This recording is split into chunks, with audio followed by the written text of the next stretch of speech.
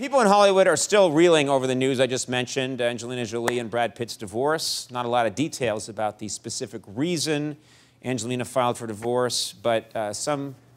Yes, sir, you in the audience. Excuse me, Conan. I have a theory.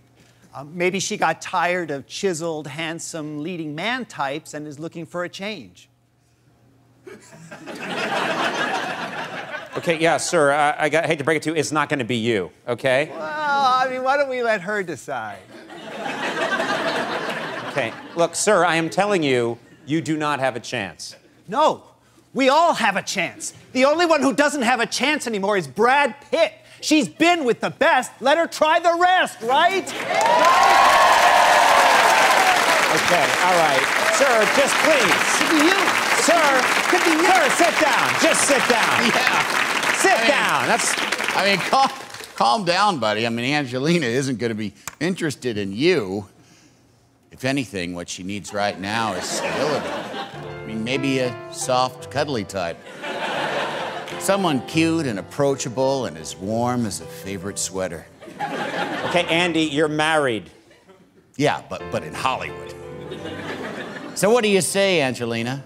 I'm no major movie star, but I make a mean omelet, and I'll drive the kids to school. Oh, yeah. I'm just 7 payments away from owning this Kia Sedona.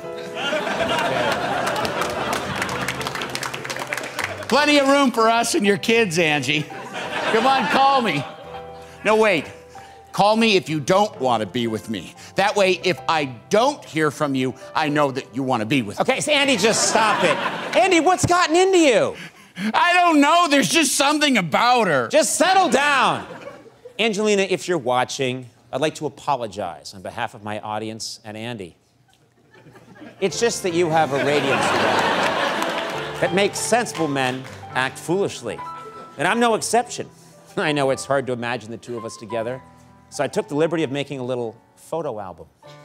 Here's us having coffee. Looks pretty nice, right? Yeah, pretty good. Here's my 2 kids and your kids playing in a pool together. And if things go right, who knows, maybe they're wedding bells down the road, yeah. Plus, Angie, I just made the last 7 payments on Andy's minivan. It's mine now. You treacherous son of a bitch! How about, Angie, this could be us.